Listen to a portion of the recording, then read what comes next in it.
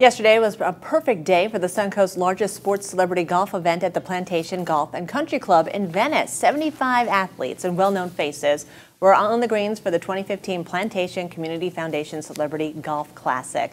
Five-time NBA All-Star Sam Jones, a big part of the Boston Celtics championship runs from the 50s and 60s, began his morning with the putting challenge.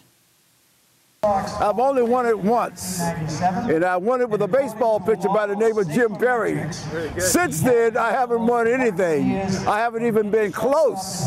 So again, this year I'm competing with Kathy Rush, a great basketball coach, many, many years ago, won championships in major college basketball. So I'll be with her, and she'll be carrying me. In the tournament, I was paired with Sam Jones, another Hall of Famer.